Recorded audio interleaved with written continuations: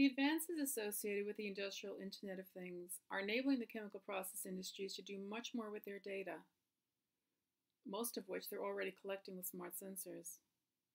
But today's computing capabilities are making data analytics a really powerful tool that can be used for things like process improvements, for predictive maintenance, and even for connecting the production side to the business side to streamline activities like logistics and supply chain management. In fact, what to do with all of the available data is one of the challenges facing industry today. And in today's global competitive environment, that's more important than ever.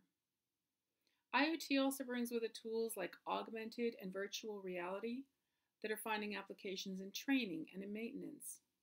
Drones are being used to survey plants and to inspect hard-to-reach places. Basically, the tools of IoT are enabling the chemical process industries to better their overall businesses.